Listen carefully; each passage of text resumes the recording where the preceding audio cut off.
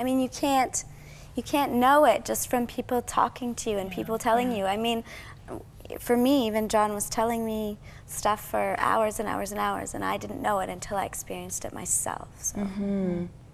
That's one thing I often say to people, you know, who are interested in finding out about God, but maybe not ready to take that step. I always just say, why don't you just go, you know, God, if you're real, show yourself to me.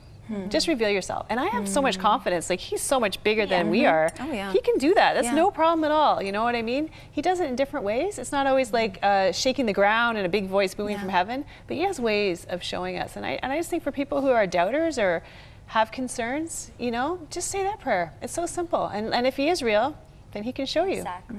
And then sit back and see what he does, because it's an amazing journey. Once you surrender your life to him and you walk with him. And I mentioned the prayer lines earlier, and I just want to remind you one more time about the prayer lines.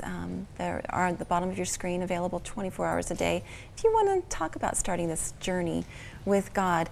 And Pattie, as we said earlier, your journey with God has taken many different turns and twists, and God has blessed your life with a precious son named Justin. Yes. And I think we're going to pull Justin. Justin didn't know this, but Justin, you were in the studio.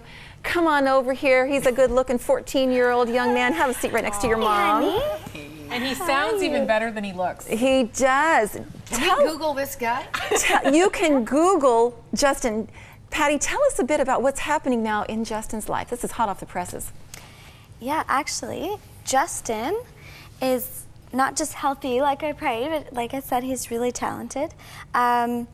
He's been putting up videos on YouTube, and he is now the #1 most subscribed to musician in Canada on YouTube. On YouTube. And number 20th in the world.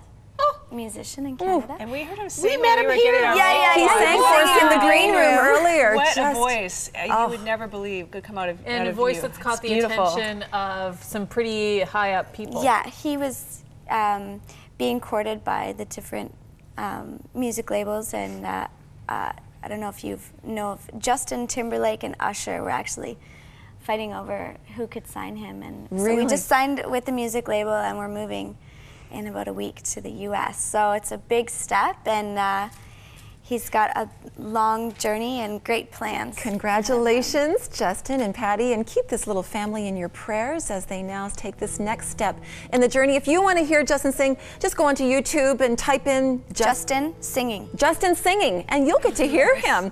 But keep praying for him as well as this new journey is unfolding for them. Thank you for being with us. Story. This is just so encouraging. Yeah, God can do anything.